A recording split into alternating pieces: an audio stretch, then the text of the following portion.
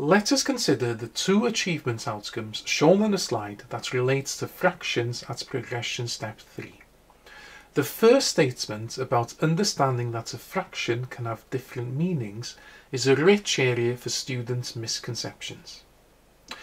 Let us consider a number line going from 0 to 100. Consider for a few seconds now where you would place a half on this number line. If you thought 50, then you are thinking of a half as an operator. You calculated a half of 100, which is equal to 50. However, when we place a half on the number line, then on this scale a half, or 0.5, should go around here. This is thinking of the half as a number and not as an operator.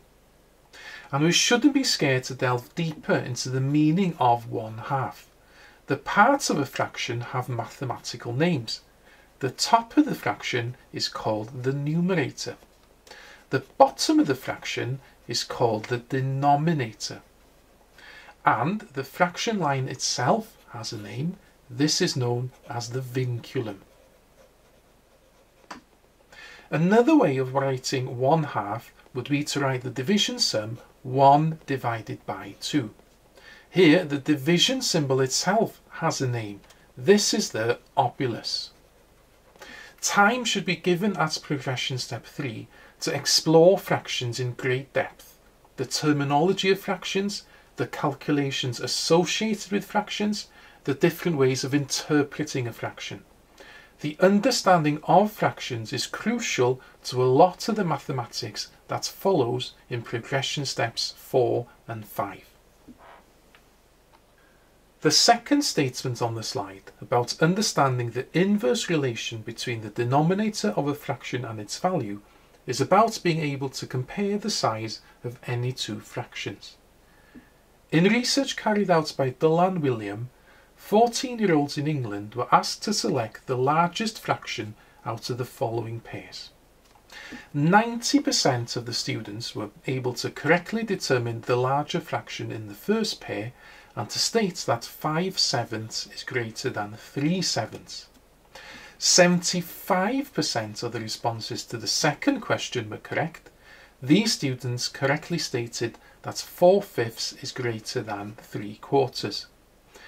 What about the final question? Have a go yourself to begin with. Which is larger, 5/7 or 5/9? In the research, only 15% of the responses to this question were correct. It is tempting here to say that because 9 is greater than 7, then 5/9 is greater than 5/7.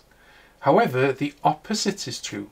5/7 is actually the greater fraction. This is what our achievement outcome states. Students need to understand the inverse relation between the denominator of a fraction and its value.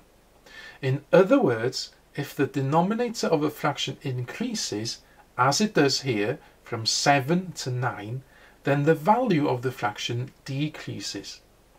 Again, time should be made in the new curriculum to really embed this idea and develop learners with deep conceptual understanding of fractions.